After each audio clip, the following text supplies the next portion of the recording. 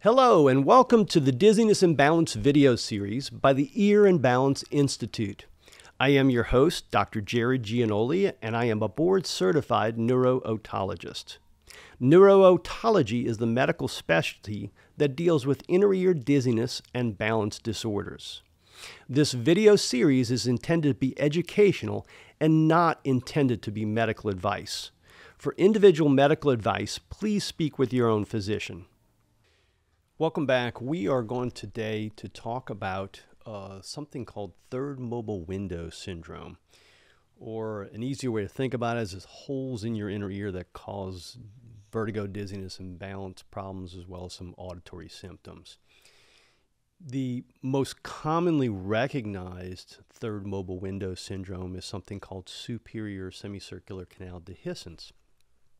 It's the most commonly recognized one, but there's a whole bunch of other disorders that can cause the same syndrome, and its superior canal dehiscence isn't even the most common one. We've recently published a book on this topic. It's called Third Mobile Window Syndrome of the Inner Ear, Superior Semicircular Canal Dehiscence and Associated Disorders. And if anyone's interested in it, it's available for purchase. Although I'm the editor, I have 60 co-authors writing about 30 different chapters on the book. So if you really want to dig into this topic, that would be very helpful for you. So let's talk about third mobile window syndrome. First of all, the inner ear, if you remember back to our anatomy video, is encased in very solid bone, and there's only two areas that are kind of weak spots or mobile windows. That's the round window and the oval window. So two normal mobile windows. The oval window is where the last ear bone sits. That's the stapes bone. There's a ligament around the stapes bone to allow it to vibrate up and down so that sound waves can get into the inner ear. The round window is just a thin membrane, and it will push out as the stapes pushes in and vice versa. And the reason for the round window is to shunt sound waves to the cochlea so we can hear them by stimulating the hair cells in the cochlea. So those are the two normal mobile windows. In third mobile window syndrome, there's another defect somewhere else in the inner ear, and again, the most commonly recognized one is superior semicircular canal dehiscence. In that disorder, there's an area where bone is missing over the superior semicircular canal. And because of that, there's a whole bunch of abnormal stimulation that can occur, leading to the symptoms of third mobile window syndrome. Other disorders that, but other anatomic defects that can produce similar symptoms include a dehiscence of the posterior semicircular canal or the horizontal semicircular canal. There's also another common one that's called cochlear facial dehiscence, where the facial nerve over the cochlea has an area where the bone is missing, is allowed for pressure transmission to occur. There's also a disorder that's long been recognized called large vestibular aqueduct syndrome. That one can be of varying degrees, but the most common way you will hear about it is in young children who quickly become deaf as a result of it. But there are minor variations on it that can cause much less problems, and even issues that don't cause hearing loss but cause problems with vertigo and dizziness. You can see a dehiscence where the cochlea is next to the carotid artery, and that one you often hear about a lot of pulsatile tinnitus. There's another type you can see when the jugular bulb, which is the big giant vein that drains blood from the brain, comes up next to the inner ear, and you can see dehiscences between that and the posterior canal and other areas of the inner ear. You can also see abnormal defects from the internal auditory canal to the inner ear that can cause similar symptoms. And lastly, you can see defects of the oval and round window themselves that can cause these third mobile window syndromes. That includes a really thin stapes footplate to the point where it's so thin it's membranous, we'll call it, or hypermobile. And then the last big one that you can consider is something called a perilymphatic fistula, where you've actually got a breach of the round or the oval window. Well, what are the symptoms of third mobile window syndrome? And keep in mind, syndrome doesn't necessarily mean a disease itself. It's not a particular diagnosis, but it is a collection of symptoms frequently seen together. And the most common symptoms we see with third mobile window syndrome are the following. We see pulsatile tinnitus, which is basically hearing your heartbeat in your ear. If you have pulsatile tinnitus that comes and goes, easy way to figure out if it's coming from your heartbeat is to take your pulse and see, does the pulsatile tinnitus go in time with your heartbeat? There's something called autophony that's common with this disorder, where your voice will sound abnormally loud in your ear or maybe distorted. There's another condition closely related where you can hear other internal sounds in the inner ear, such as you're blinking. Believe it or not, some people with this disorder can actually hear their eyes move or hear themselves blink, that sort of thing. They'll hear swallowing and chewing abnormally loud. Some of these folks will hear joint movements such as like their shoulder joint or hip joints, or hear their heels hit the ground as they walk, and talk about inside their head, not outside the head. Those are sort of the most characteristic auditory symptoms we see with third mobile window syndrome. Now, there's also vertigo, dizziness, imbalance problems we see, and the most characteristic are strain-induced vertigo and dizziness.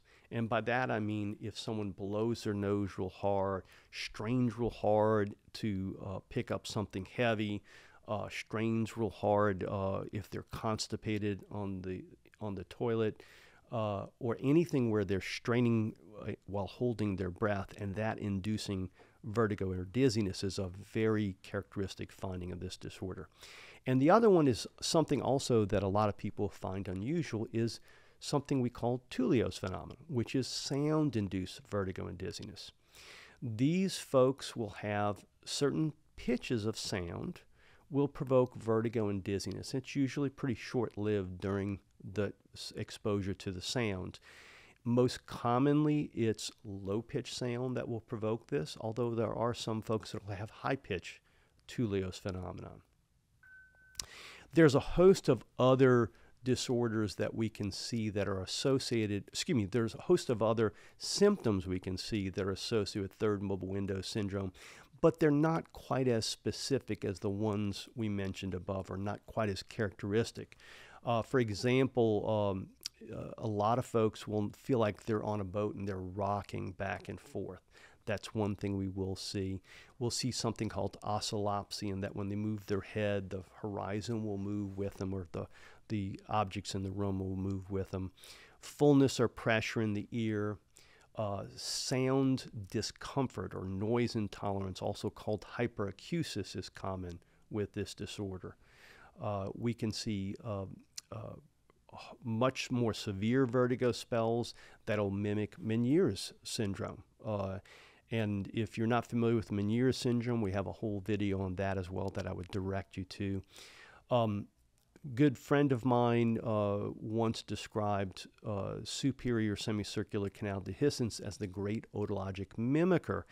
And the reason for that is it can mimic many of the other inner ear disorders that we see, including otosclerosis, vestibular neuritis, Meniere's disease, sudden sensory neural hearing loss, as well as a bunch of other things. And it's also important to point out that you can have an anatomic defect of the inner ear, such as superior semicircular canal dehiscence, and have absolutely no symptoms at all. It is not always present and may not be present throughout your entire life, but there are certain things that will provoke the symptoms. There's other symptoms we can also see associated with that are kind of associated with recurrent vestibular disorders, including nausea, vomiting, anxiety, brain fog as well. Brain fog is something that we've found is pretty common among patients with chronic third mobile window syndrome. The good news with that is it's often reversible with treatment. The other important thing to keep in mind is, as I mentioned, just because you have a defect in your inner ear, it doesn't mean you'll have symptoms. And very often these defects are things that you've had your whole life, and you may not have developed symptoms until you're in your 30s or 40s or beyond. And what we find is there's often a second event that will provoke the onset of symptoms. Think of it this way, that if you've got a superior or semicircular canal dehiscence or some other third mobile window defect, your ears are fragile and they're more sensitive to certain things, and this second event can then provoke the symptoms. And the most common second event is trauma. And you can break up trauma into internal versus external. And by external, I mean getting hit in the head, think concussions, and this is very common to see this onset after a concussion. Being hit in the head, you don't have to get a concussion for this to happen, but any external trauma to the head. You can also see any kind of major pressure-altering event can provoke this. Think barotrauma like in a plane or scuba diving. We can also see it with women who are straining real hard for a prolonged vaginal delivery, weightlifters who are straining like at the bench press, that sort of thing. That's the most common inciting event. Roughly 50 to 60% of folks that have third mobile window syndrome, they will see this as the starting point for their symptoms. The interesting thing is, let's say you get hit in the head, you don't get the third mobile window syndrome right away. We only see that in about maybe a third of the folks will develop it right away. The other 2/3, it slowly develops over time and cannot be kind of like fully present maybe for another couple years, but they can link it to the onset of that head injury.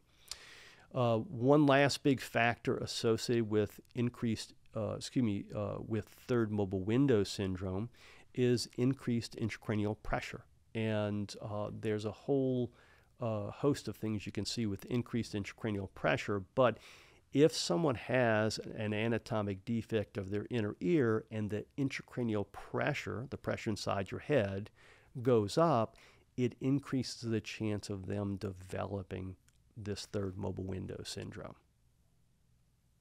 So that said, how do we make the diagnosis of someone with third mobile window syndrome? First, we look at the history. If someone's got these symptoms that we just discussed, then we do testing to see if there is some objective measurement we can identify on the testing to identify third mobile window syndrome. And the last is a CT scan to look for an anatomic defect. Among the tests that we do, the first is a hearing test or audiometry. Some folks will have findings on their hearing tests that will show us evidence suggestive of a third mobile window syndrome. And technically, it's called a pseudoconductive hearing loss. And typically in the low frequencies, the patients will hear bone-conducted scores or internal sounds louder than they will hear stuff outside. And it's something that if you're not familiar with audiometry, don't worry about it. We see that in about a third of the patients. 2/3 don't have any evidence of that. The next thing we do is vestibular function test and provocative test. And the purpose for that is, number one, the vestibular function tests are to check and see, is there any damage to the inner ear vestibular function or balance function. The provocative tests are to look to see, are there any signs of a third mobile window syndrome? And the ones we especially look at for third mobile window syndrome are something called a Tulios test, where we introduce sound in the ear and look for nystagmus. We'll have the patient do the Valsalva maneuver, which is holding your breath and straining while we look for nystagmus, or hold their nose and blow hard and look for nystagmus. We can also do something called the fistula test or pressure test, where we put pressure in the ear canal and we look to see if that can move their eyes.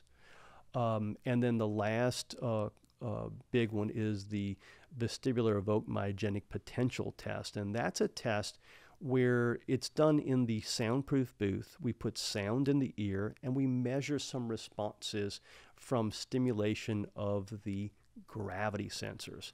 And in third mobile window syndrome, the gravity sensors are much more sensitive to sound, and we can measure those responses. And there's certain levels that are normal and abnormal. Last, for testing, I think in anybody who has third mobile window syndrome, you have to do some sort of assessment to see, do they have high intracranial pressure? We find about 25 or 30% of our patients with third mobile window syndrome have high intracranial pressure. And finding that is more than just an academic point, because correcting that problem often makes the third mobile window syndrome better.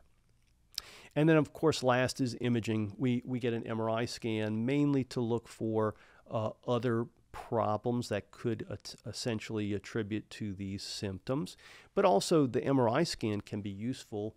Even though it doesn't show pressure, it can show you some subtle signs that suggest the pressure is high.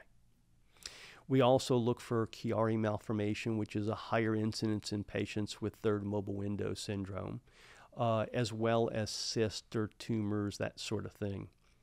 The CAT scan is used to look for defects of your inner ear. And specifically, we need a very thin sliced CAT scan. And if it's too thick, it will not be useful. And that's why we're very particular about the CAT scan. So in summary, the diagnosis relies on basically three things. First, the history and symptoms. Second is the objective testing. And lastly, the imaging findings. And in patients that have no imaging findings, they are likely one of these folks that has either a window defect, a perilymphatic fistula, or an internal canal problem, or possibly elevated intracranial pressure. So this concludes the first part of the third mobile window syndrome video. In part 2, we're going to talk about treatment. Thank you.